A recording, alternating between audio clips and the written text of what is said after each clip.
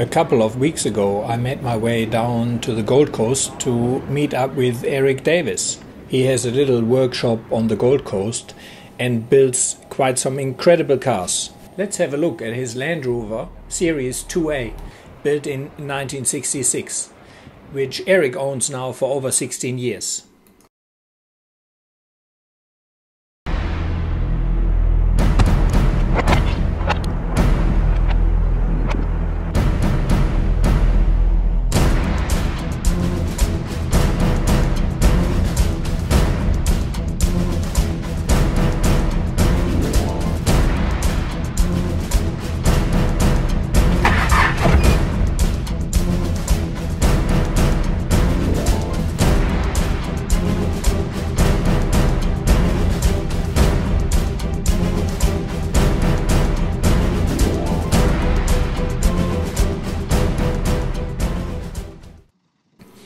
Eric, like myself, is a big fan of responsible technical four-wheel driving and has done the most difficult tracks which you can find really in New South Wales and Queensland in his 109.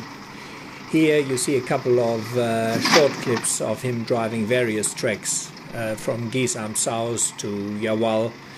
Eric built the 109 with simplicity in mind, so he still has a lot of stock gear on the truck. However, one of the major modifications he did was transplanting a set of Volvo C303 portal axles, which will give him a 5-inch lift and absolute incredible ground clearance.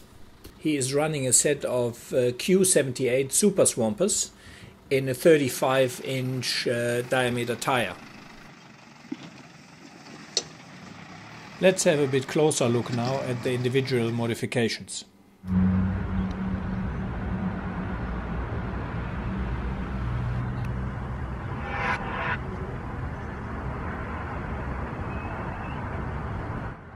Here's a good example how much difference the portal axles make in regards to diff clearance.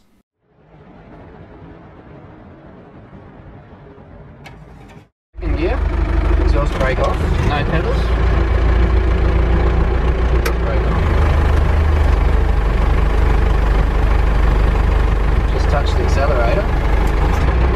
And the brake, yeah. Up, let it off, slows you down. Nice, and you hear it, you hear that working, that hissing. Yeah. So this is exhaust brake on, off. Just which gear are we in? First. First. So yeah, that's about as slow as I can crawl down. That's nice. So you could really get out of the car if it was not going to turn. Yes. Yeah. So it's very controlled, which is good for going down steep steps.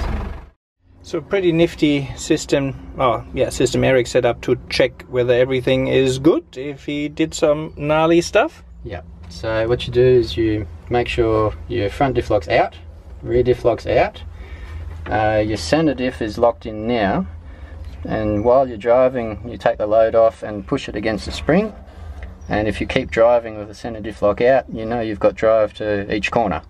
Then the spring pulls it back in for you and you can keep playing. You're back in center diff. Cool. Eric built his own custom PTO winch with a unique hand braking mechanism. So he has full control over the winch speed from slow to super fast. The way he set it up means he can winch from nearly any angle without any cable readjustment required on the drum.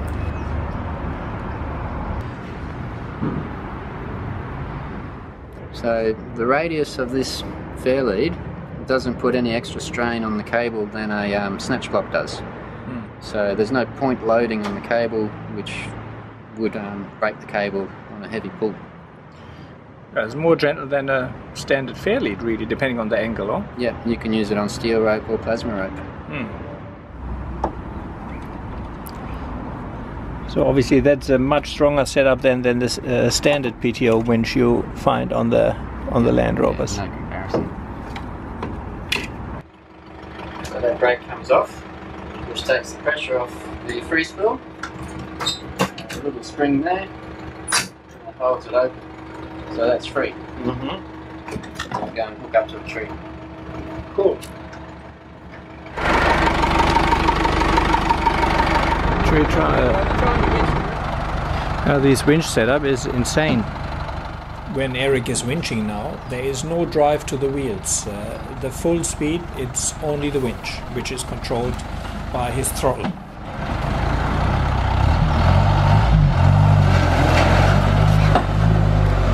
Is nuts.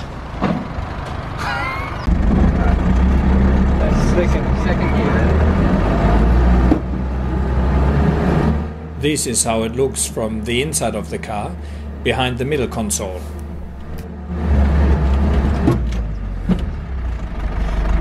Just nuts. Look how clean that spools. Perfect. That's using the winch brake.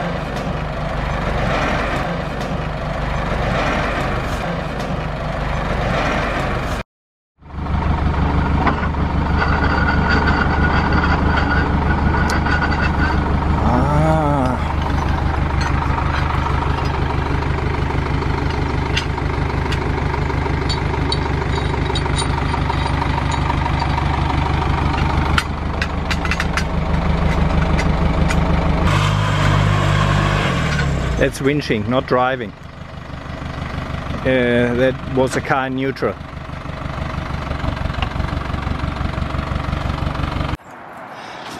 Yeah, that's pretty nuts. Yeah. Third gear for the steeper stuff. If it's a good run, fourth gear. And on the flat you can go fifth and nail it, no problems. So, explain a little bit your winch setup, please, Eric. Just PTO, direct couple behind the cab. Running back, around some pulleys, forward all the way next to the chassis. So front winch, single line pull. Rear winch is always a double line pull, and the hook stays on the bumper. So what do you reckon is your maximum speed forward winching? 10 meters a second. And you have the whole system braked? Yeah, which I can regulate the speed on how fast I want to go down. Pretty cool. Go slow, go fast, I can let people down the hill at a good speed. When I'm winching people up, I just tell them put it in first or second gear and drive the hill, and if you slip a wheel, the winch will pull you up and then you drive again. And it's super quick to get 10 cars up the hill that way. Yes. As long as I'm anchored to a good tree, they'll come up. So what are we having driveline wise here on that? Volvo portals, front and back, just stock standard, factory diff locks, factory wheels, set of swampers. Got Range Rover transfer case, Isuzu 5-speed gearbox, and 4BD1T out of a truck. So pretty simple truck, theoretically. Nice and reliable, and very well proven. Yes, how long you have that truck for now? 18 years. 18 years. Yes. Been engineered 3 or 4 times in different forms. Yeah, all road legal, all engineered. Yep. And the portals went in when?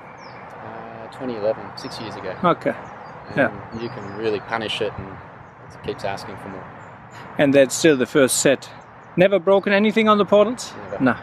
How often do you do a change of the portal oil and everything? I check them after every trip. Yeah. Just preventative. Yeah. If they're a little bit dirty, I change it. Mm-hmm. And it's usually just water. Wear and tear, they don't really go black. Okay.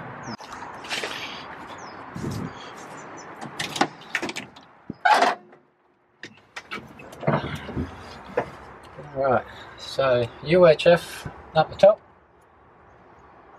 Speaker died in that, so I had to put an external speaker on there.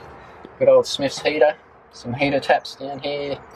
Your main battery cut off in case there's an electrical fault causing a fire.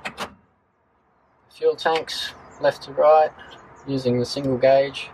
Headlights, exhaust brake, wipers, tacho, center diff light, engine watchdog for your engine temperature.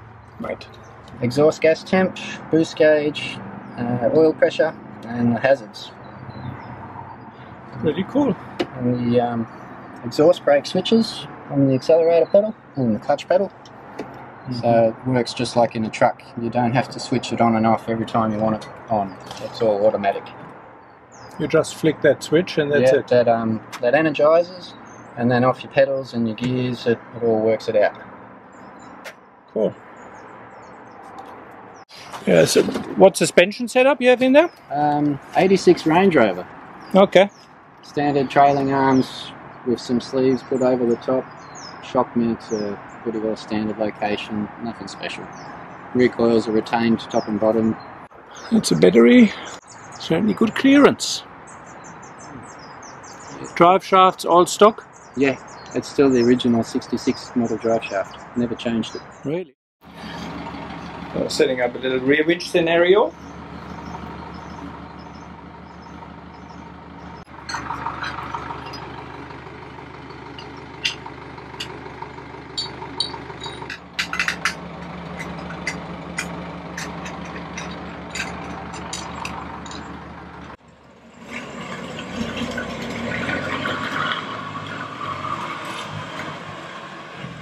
That's winching, not driving.